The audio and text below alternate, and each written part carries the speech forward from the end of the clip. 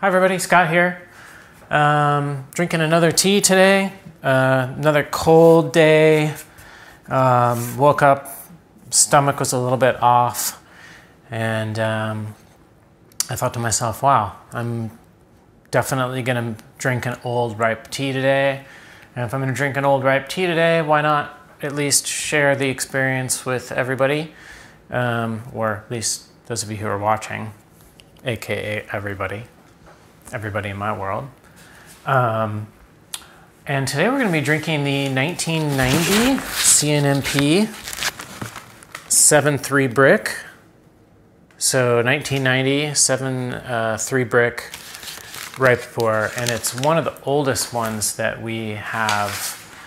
Let me just read you kind of the description that I wrote because I think it's fairly good. Lucy's waiting over here. Come here, Lucy.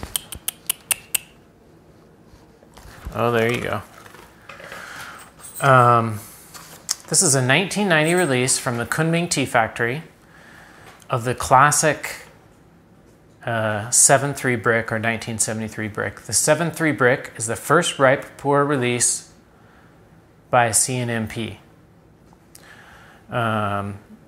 Again, now this is the 1990 version of it. It's not the 1973 version of it, but it's the same blend. Ripe Pu-erh Wodui wet piling process was first widely undertaken in the early 1970s in Yunnan to fast age pu'er tea, making it less bitter and less astringent, thereby making it more palatable and accessible. In the first decade of ripe pu'er production, it was not well received, and raw pu'er was produced in much larger quantities. By the mid to late 1980s, ripe pu'er gained in popularity as people in Guangdong, Taiwan, Hong Kong, and Malaysia began to appreciate the unique and mellow character of ripe teas. The 7.3 brick is a prototype of ripe pu'er. The simple blend of grade 1 through 9 leaves is still one of the best blends in existence. Our 1990 7.3 brick was aged in Kunming since its production. Due to this very clean and relatively dry storage condition, the tea has aged through the process of curing and retains an incredibly clear and crisp taste. It's very strong in the mouth, and the chachi is very pervasive without being unpleasant or overpowering. If this brick had been in a wet storage environment, it would have very little chachi, and the complex dried fruit, spice, and musk taste it has would not be present at all. After aging 27 years in Kunming, this tea has a story to tell. So anyways, that's, I figured that was kind of one of the longer write-ups, and I knew that if I just tried to wing it and kind of pull tidbits out, I would forget some important points. So again, I said 27 years. This was written obviously in 2017. So at this point, the tea is going to be, we're in early 2019 now, so, technically probably close to 29 years of age at this point. Wow. It's just age smell. I don't know how to describe it, age smell. You can just smell it. It's got a really strong smell, this tea. And I'm gonna drink the wash. This is super clean tea. I'm not at all, worried about it.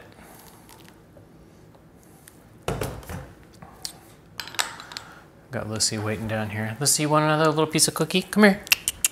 Come here, you gotta get it. Oh, she doesn't want to get it. She wants me to give it to her. Come on. All right. Come here. You're lazy. Oh, yeah.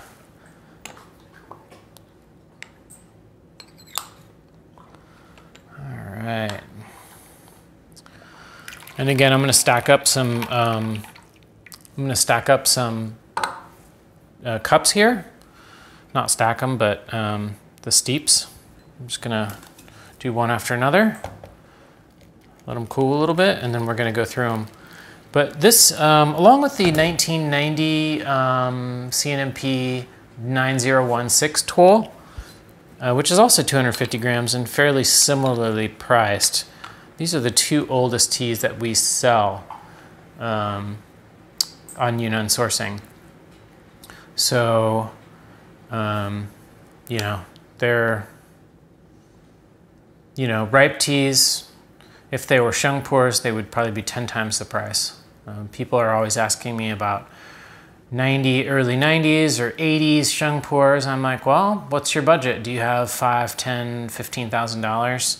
Because if you don't, you're not going to get a legit one. That's just the way it is. Early 2000s, yeah, maybe you could get a cup, you know, for 1,000 or 2,000, but definitely not any kind of like name brand, as it were. Not a Meng Tea Factory tea or one of the classic teas. I mean, even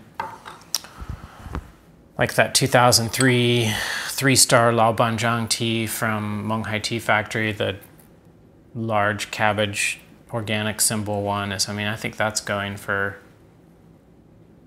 oh gosh, I don't know, $6,000 now or $7,000, something like that. I mean, and that's a 2003.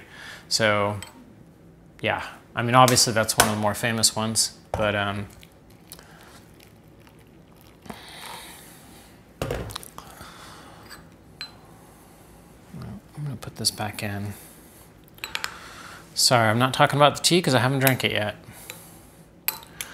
This is a nice blend here. There's definitely some stems floating on the top, but this, like I said, the 7.3 brick is one of the classic, you know, kind of like multiple grade leaf blends. So it's to be expected. And that's actually, in terms of complexity, having all those different leaf grades is really a good thing. I'm gonna give this a try. See, I don't need my thermometer.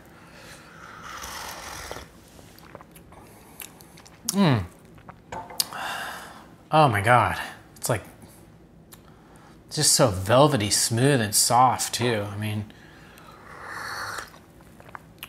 that's the wash, but oh my gosh, it's like oily, creamy, super smooth, super smooth, and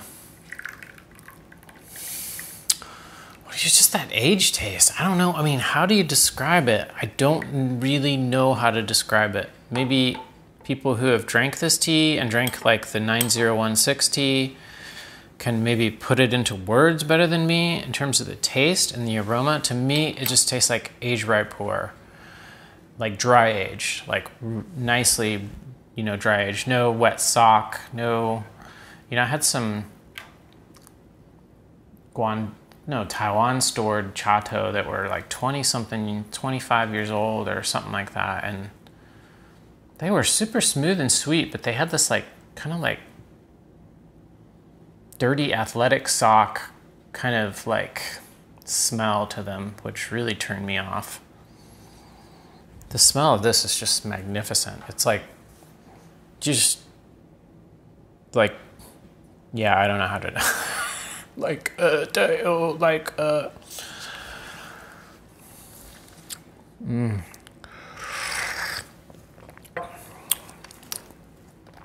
Oh yeah, it's like got a little crisp bite to it too. It's almost like a dry crispness that follows it with a velvety, smooth, creamy, oily. Up front, I'm gonna hit these harder. It's really cold today, so these cups are cooling down fast. Steep 3.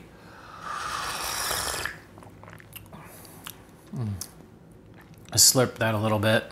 Not for the taste, but simply because it was hot. I want to burn myself. You can see I kind of put my microphone down here today. Oh yeah. Let's go ahead and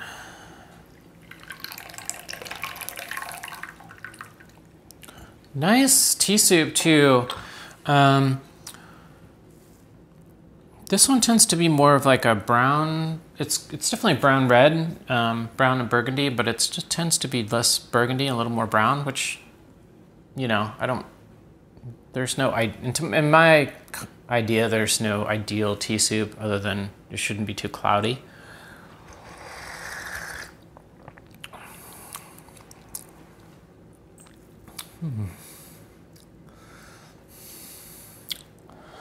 so smooth and stable too. Like all these steeps have just been, other than the wash, obviously, which was a little bit weaker.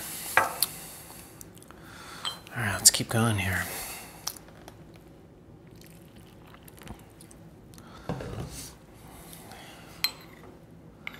It's interesting. This tea too also has a little bit of a different character than the 9016, which tends to be a little bit tippier. This is a little bit larger leaf. This one is also not nearly as tightly compressed at this point. Tuo cha are typically really tightly compressed, whereas brick tea depends. This one seems to have kind of opened up over the years. As things age, they tend to lose compression. Excuse me. Hi, Lucy. You want a cookie? Come here. Come here. Come here. It's right here. I'm gonna put it right here. Come on, look. Get it. Come on. It's right here. Oh, yeah, I dropped it. Never mind. All right, let's drink this one.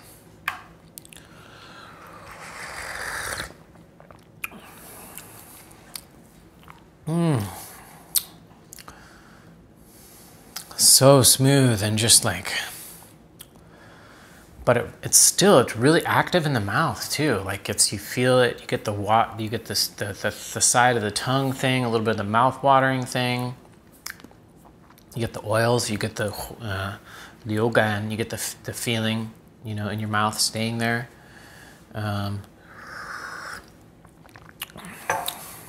This tea is definitely really quite potent too in terms of flavor. Chachi, I would say, not potent, not strong, but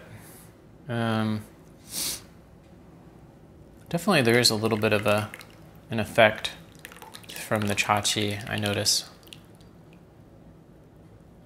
Kind of sits here. It's a little bit, it is a little bit heady for me, but maybe that's just me today. I'm also feeling it, like, you know, down in here.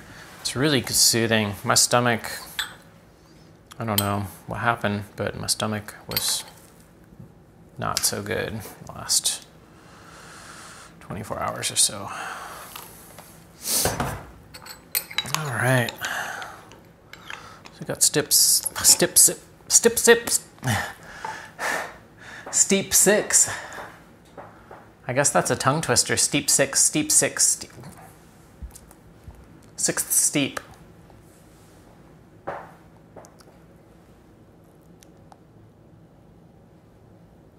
Steve six, sips, sixth steep. Something like that. That could be a tongue twister. It doesn't make any sense.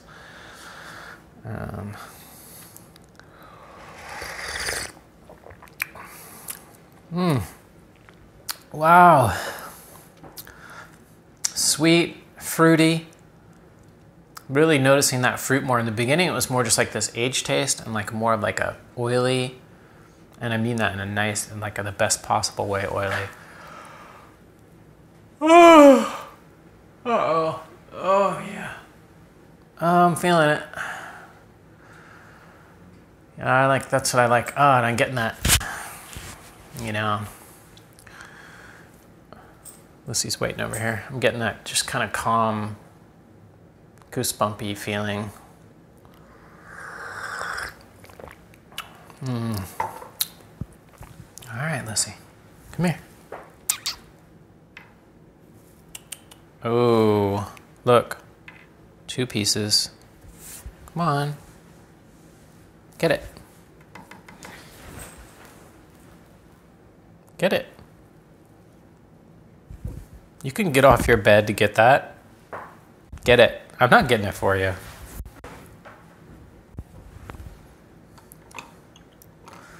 Yep. Very, very spoiled little dog here. And tomorrow, Lucy will be 8 years old. She's a good girl. All right, I'm gonna wait on this. Push it a little bit. Get it, Lucy. Get it. Come on.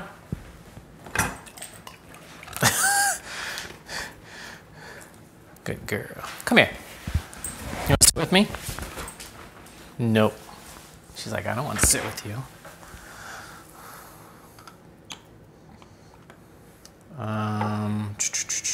7. Doesn't really matter which cup I put it in, but it's good. It helps me keep track, you know, 7.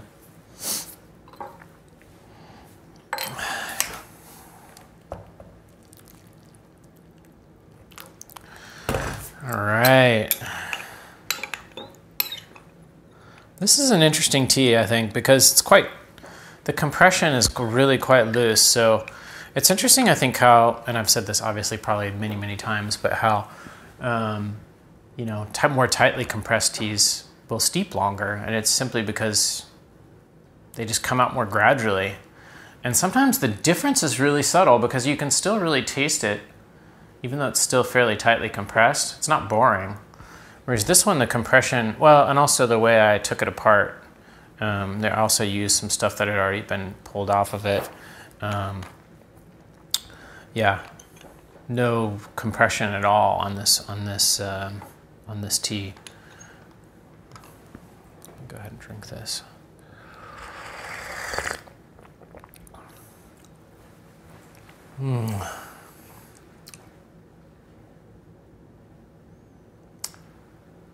Ripe Pu-erh. I've met a lot of people who do not like Ripe Pu-erh, and I've met a lot of people who only like Ripe Pu-erh. And I've met a lot of people that, as they've aged, they tend to like Ripe Pu-erh more. They tend to drink Ripe Pu-erh more. I'm drinking it because my stomach is off and it's super cold outside. In Chinese medicine, they believe that, and I could be wrong, but they say that sheng pu'er, especially young sheng pu'er, can be very cooling and humidifying to the stomach or something like that. They say wei han, which means that, I don't really understand that, but that it has too much humidity, I think, or something like that in the stomach. But there's something to it, whether it's, you know, the way that they describe it doesn't necessarily make sense to me because I'm not particularly well versed. I actually went to China with the idea that I would learn Chinese and then study Chinese medicine, TCM, traditional Chinese medicine. And I started learning Chinese and then dropped out of school to kind of really pursue pu'er more because I was spending all day, every day in the Chinese tea market in Kunming, and I was like learning Chinese way faster than I was in school. But yeah, although I learned Chinese, I didn't pursue the whole TCM thing. So yeah, if anybody is a TCM person, maybe they can comment below about the wei han thing, the stomach thing. But I've also noticed too that as I've eaten more fats and more protein, I switched a little bit away from a low-fat diet to, like, you know, not a high-fat diet, but definitely more fats. And I find that overall then my stomach has almost no problems anymore with sheng pu'er. So,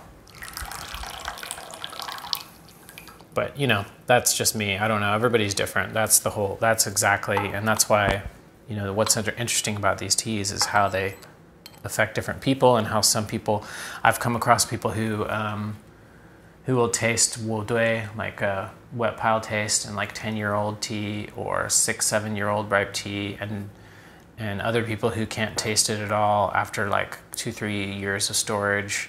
So everybody's palate's different, everybody's body's different, and you know, that's the thing, is you have all these people who are really into their diets and into their this and that, and it's like, well, it's not one size fits all. If it was one size fits all, I think we'd probably, you know, if everybody had the same constitution and required the same diet and the same lifestyle, then we probably would have it figured out pretty well, but we don't. So anyways, believe me, I'm not preaching.